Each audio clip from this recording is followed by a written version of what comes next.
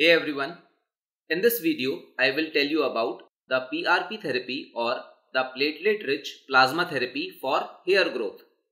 Platelet rich plasma is a concentrate of platelet rich plasma protein which is derived from whole blood, then centrifuged to remove the red blood cells. Nowadays, PRP has become a popular treatment for many conditions in sport medicine, regenerative medicine, aesthetic medicine and hair loss treatment, as it contains a variety number of growth factors and cytokines that can accelerate wound healing and tissue restoration. Some in the medical community think that PRP injections trigger natural hair growth and maintain it by increasing blood supply to the hair follicle and increasing the thickness of the hair shaft.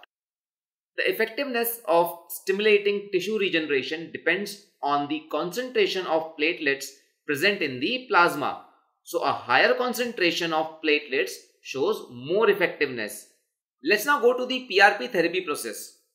PRP therapy is a 3-step process and most PRP therapy requires 3 treatments 4 to 6 weeks apart. Maintenance treatments are required every 4 to 6 months. The steps of PRP procedure include: first, a person's blood is drawn usually from the arm and approximately 10 to 60 milliliters of blood is drawn. Then this blood is centrifuged in a centrifuge machine which divides it into 3 layers. The bottom layer contains red blood cells. The middle layer is platelet rich plasma and the top layer is platelet poor plasma. The platelet rich plasma is now drawn up into a syringe and then this is injected into the area of the scalp that needs increased hair growth. Let's now see what is the mechanism of action of PRP. The activated platelets in the PRP release numerous growth factors and cytokines which play a major role in stimulating hair growth through cell proliferation, differentiation and angiogenesis. So the use of platelet rich plasma in hair disorders includes androgenic alopecia, that is male pattern baldness. It can also be used in female pattern hair loss, which is the most common cause of hair loss in middle-aged women. Third is alopecia areata.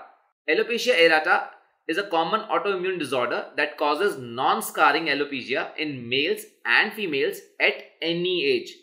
Next is cicatricial alopecia. Cicatricial alopecia is a type of scarring alopecia which is caused by different inflammatory conditions, physical trauma, burn or severe infections that lead to the destruction of the hair follicles and subsequent scarring. PRP therapy can also be used in conjunction with hair transplantation. Let me now tell you about the adverse effects of platelet-rich plasma therapy. Now, since the PRP therapy involves injecting your own blood into your scalp, you aren't at risk for getting a communicable disease. Minimal adverse effects may include temporary and tolerable pain during treatment, mild headache, minimal itching, and transient erythema and edema on the treated area may be seen. After treatment, patient can resume normal daily activities and no antibiotics are usually needed to prevent the infection. A word of caution: be sure to report all medications you are on before the procedure, including any supplements and herbs, to your doctor. When you go for your initial consultation, many providers will recommend against PRP for hair loss if you are on blood thinners, if you are a heavy smoker, if you have a history of alcohol or drug misuse. You may also be rejected for treatment if you have been diagnosed with acute or chronic infections, cancer, in case of chronic liver disease, in case of chronic skin disease, metabolic disorders, platelet dysfunction syndromes, systemic disorders, sepsis, if you have a low platelet count and if you have a thyroid disease. So to conclude, I would like to say that if you are concerned about hair loss, you have a number of options including medication and hair transplant therapy. Another consideration is PRP therapy. So talk to your doctor to see which treatment or combination of treatments is best choice for you. So that's all for now. I hope you like this video. Thank you.